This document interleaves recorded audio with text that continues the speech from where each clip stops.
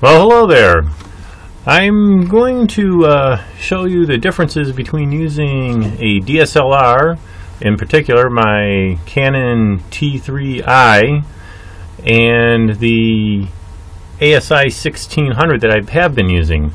I wasn't planning on doing this, but the fan on my ASI1600 went a couple weeks ago, so that's being sent back to ZWO to be fixed. So I'm using my T3i for the next month or so. So anyways, so I figured it would be a good idea to do a little tutorial on the differences between the two. My T3i, just to let you know, is modified. I had Hap Griffin over at Image Infinity modify it so it picks up some hydrogen alpha that a normal camera wouldn't pick up. Anyways, here is the screen, what it looks like with the DSLR. You'll notice there's a few differences down below here. You'll notice it has exposure time, and it gives you a whole bunch of selections, which it doesn't do with the ASI or with any type of C. It gives you ISO. You can adjust the ISO to whatever your camera is set at. It gives you quality, so I'm going to have it take raw images as well as high quality JPEGs. And you can even select if you want to do AV, if you're going to do flats or something like that. It also has a bulb selection over here, and if you're taking a deep sky object for longer than 30 seconds, you would switch this thing over here to bulb, and then you can put it however many seconds you want. And here's some other stuff which I really don't use. Anti-vibration stuff, I never had to adjust that. And white balance, I just leave it on automatic. Over here, this all looks pretty much the same as it does. And this screen is different. It's because it's a color camera. It'll show the red, green, the blue, and the light.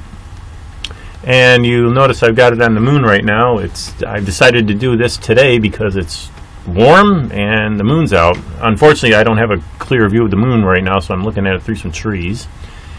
And I haven't shown you this before. This appears. This thing out of the way. Actually, yeah, there we go. So here's the hand controller. I can center it by just now that I got the camera the mount is connected right here in the under gear.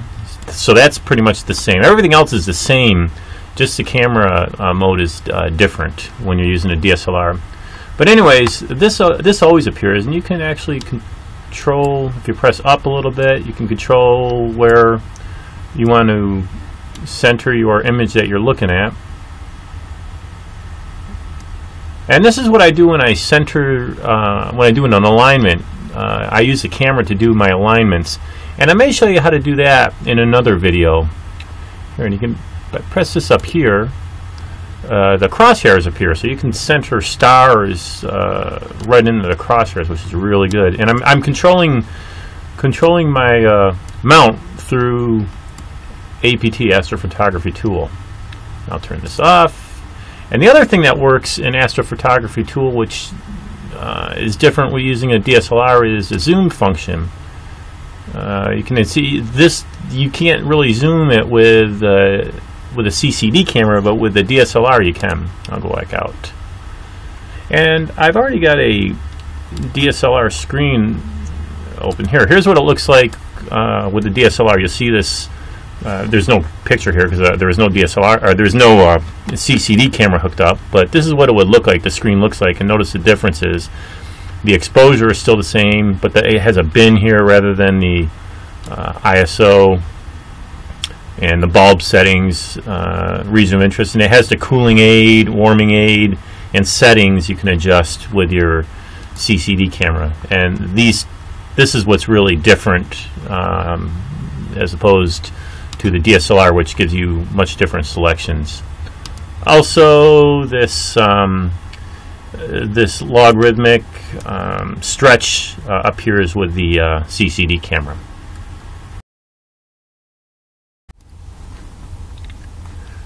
Anyway, this was just a quick little video comparison to see any differences between using this and the DSLR. I probably missing some stuff, but I just wanted to show you a quick comparison since it's nice out. Let me show you a couple other things here before I hang up on you. You can control the exposure. I've got it down to 2500. Watch what happens when I make it 500, 1/500th of a second. You'll see how much brighter it gets.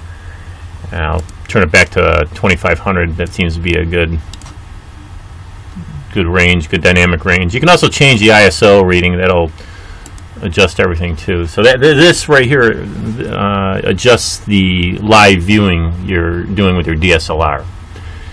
Anyways, that's all I have for now. I hope you found some use out of this quick little video comparison. I apologize for any mistakes that I've made. As I said, I just wanted to do it real quick, and it's really nice at the moment here in Connecticut, which doesn't happen that often in the wintertime. Anyways, we'll see you later. Bye-bye.